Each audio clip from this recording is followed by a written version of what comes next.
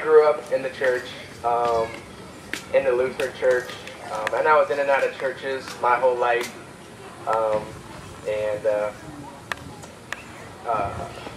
My mom and dad are divorced since I was little, so I've been jumping back and forth from my mom and dad my whole life, so I never really had a stable family. So I guess my hankering to find and cling to something that was true was always inside. So I went to church because my mom went to church, and my dad didn't want to have anything to do with the church. Didn't talk about it. Just found out recently from witnessing to him that he actually was a Lutheran at one point and then left the church. So yeah, I didn't know that. And I'm 33, and that was just a few months ago.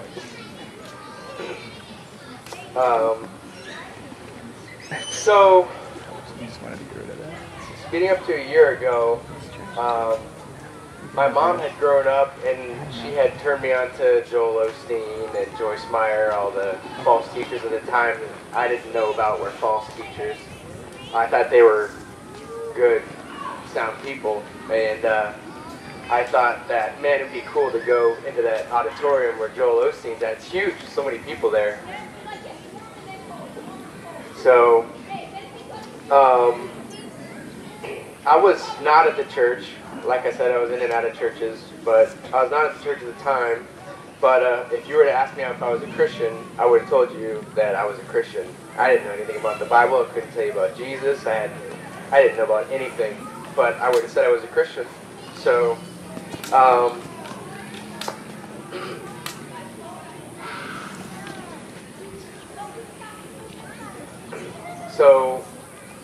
So I was dating a girl at the time, and she had brought me back to the non-denominational church that I was in before I found Cornerstone.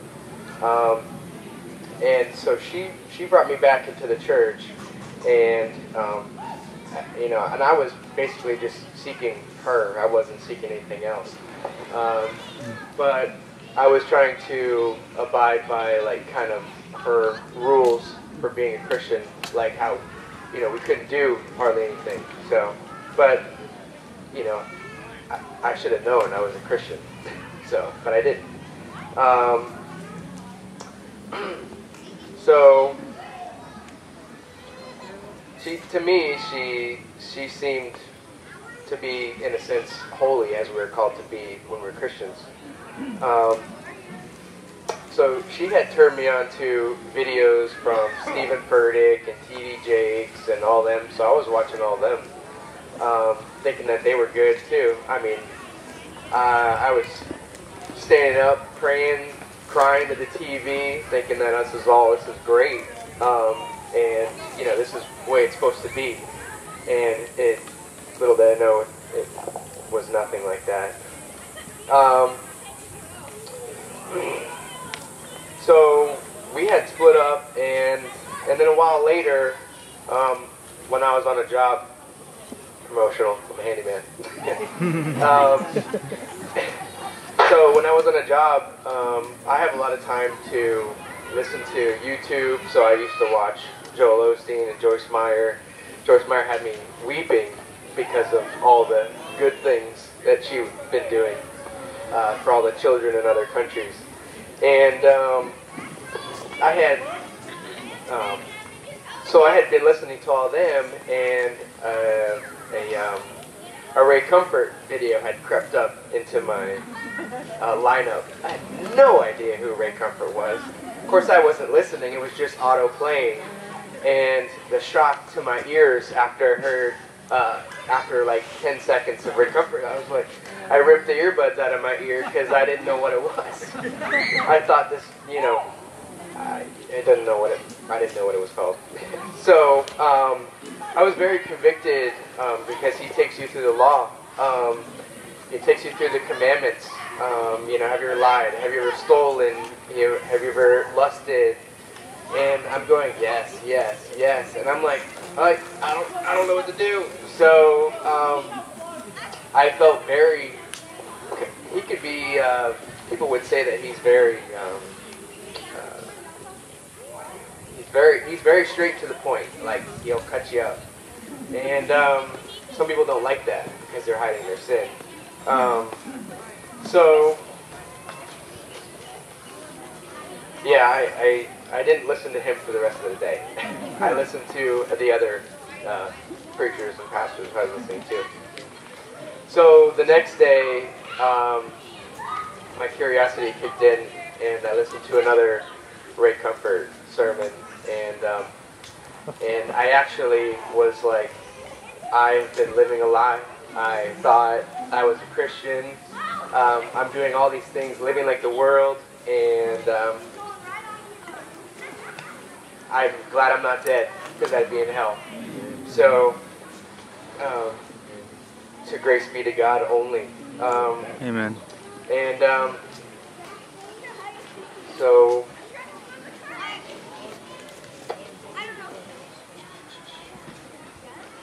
after listening to Ray, I wanted to listen to him more and more, and so I listened to him some more, and I listened to more videos, and so I was like, I need to repent and trust in Christ alone for my salvation, because there's no other way. I can't do enough to get into heaven. Just after learning that the Lutherans kind of believe, maybe sort of in works, but I guess I could see that, because that's kind of maybe how I was believing. Yeah, I'd be good enough to get into heaven. I would have said I was a good person, all that stuff, and I wasn't. So after listening to Ray, and I found Answers in Genesis, Wretched Radio, Justin Peters, Paul Washer, Bodie Baucham, and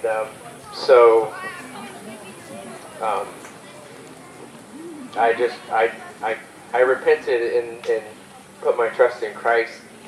What little that I knew, I didn't know anything, but I just knew that's what I needed to do.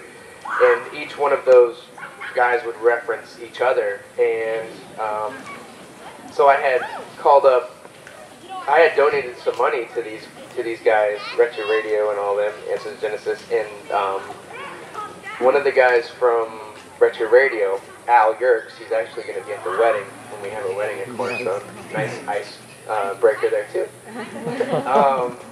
So he called me up, and we played phone tag for a little while, and finally I was able to get a hold of him, and completely blew me away, because he was completely different compared to everybody else who I thought was a Christian. Loving, caring, wasn't afraid to point out sin, to talk about sin, and I talked to him for about an hour and a half sitting in the parking lot in Publix, and he had given me all these guys who I referenced to watch. And so it was a process through worship songs that we found out that we were in. I don't know if it would be a false church or not, but it wasn't right. And we found out. I thought it was great when we were there. I thought this is the church. The pastor was supposed to be preaching the word. He's saved and all this stuff. And found out through worship music that we just can't worship God any way we please and think that He's hearing us and all this stuff. So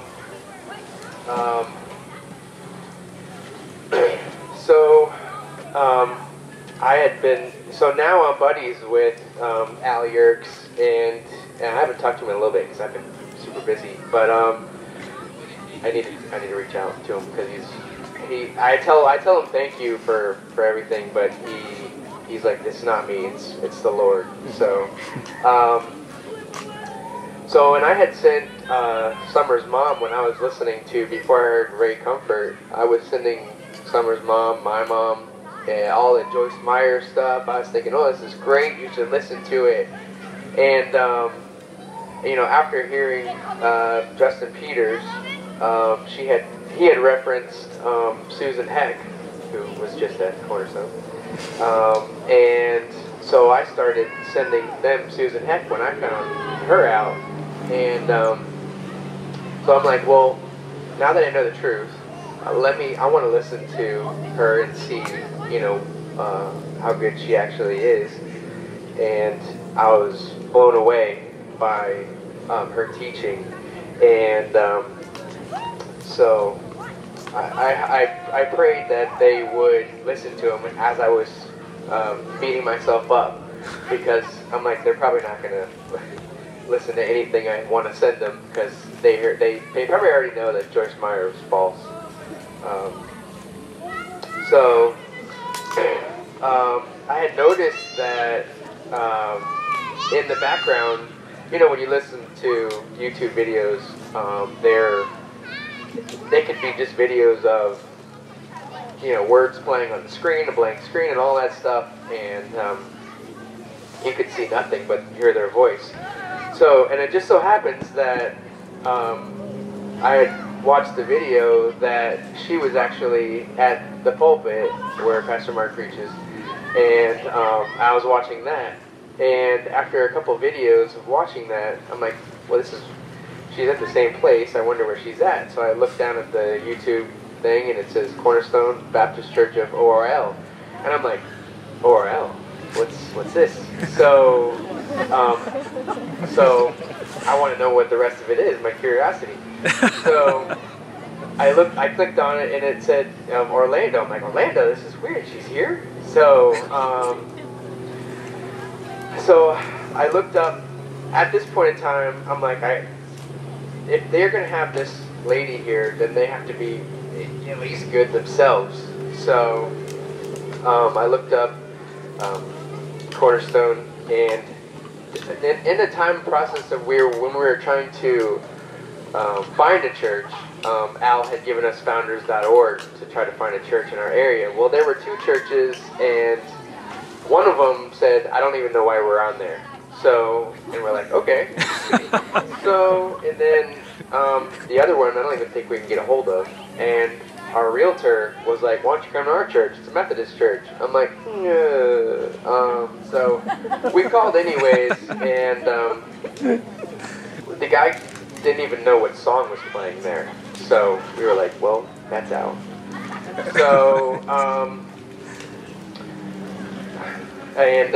So, and we were reading statements of faith and all that, and and everybody's statement of faith sounded like they were sent from heaven above, like they were the best church that you could get here anywhere. And we read Cornerstone's statement of faith. I was like, yeah, that's what everybody says. So, and so I'm like, the only way I'm gonna know is I have to watch a video. And the first video I pull up is Pastor Mark, and within 30 seconds my jaw hit the floor, and I'm like, I've heard more of heaven or hell, sin, death, and all that stuff, and I said, we need to go here. So this is where we need to be, because at the last church I was at, we didn't hear any of that. It was all about raise your hand if you had a bad week, or, you know, just very, very terrible, very damning church to be in. And I thought it was good. So, so I go to Summer, and I said, Summer, I have some good news and I got some bad news. So she's like, what's the bad news? I said, well, I found a church in Orlando. She's like, well, I figured we had to go to Orlando. So, so I'm like, all right, we gotta go. And so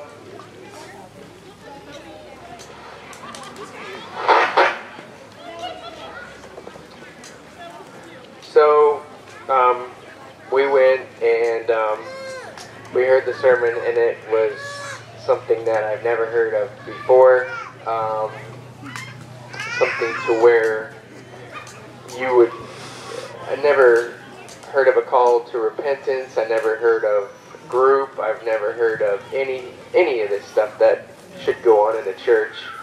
I just thought that you went to church on Sunday and that was your time. That was it. That's all you do. how little I knew. And I was a Christian, so I thought.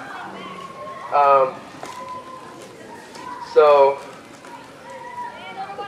there's no other way I would have found Cornerstone besides the Lord and Him directing me. We're from Melbourne, about an hour away, and after we started coming to Cornerstone, it was kind of love at first sight, and but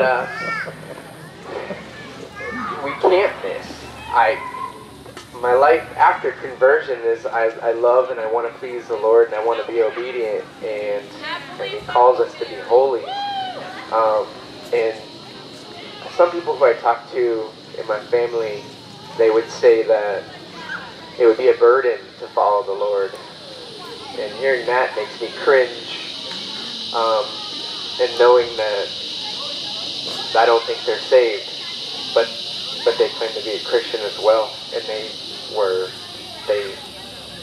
raised me. So that's where I got my theology. So the Lord alone deserves all the grace, or gives the grace, and He deserves all the glory. It wasn't me that found this church, but it was the Lord giving me grace and guidance to find the church that we're in now. But I don't know if we would ever found one. And I just thank everyone that is here and that has helped me in my walk and with the Lord, especially Karen, coming up to Summer and talking with her initially, setting it all up, I guess. The Lord using her and using everybody, because we were going in like deer in headlights, because this was all news to us. And Brother Chase hunting us down and just being loving and being how He's called to be. So I thank everybody that was a part of our walk and bringing us in and loving us and actually loving us correctly instead of falsely. Mm-hmm. So, like everyone else says, I probably could go on for longer talking about other things, but like everyone else says, all praise and honor and glory goes to our Lord Jesus Christ, our Savior. Only in Him alone can we be saved, not by our good works. Derek, we are grateful to be here today. We praise God for your salvation and this opportunity to baptize you. And based upon your evident faith in the Lord Jesus Christ, having turned from your sins to put your faith in Him for salvation, and based upon your commitment to follow Him as a member of Cornerstone Baptist Church, we baptize you in the name of the Father, of the Son, and of the Holy Spirit. Buried with Him in baptism and raised to newness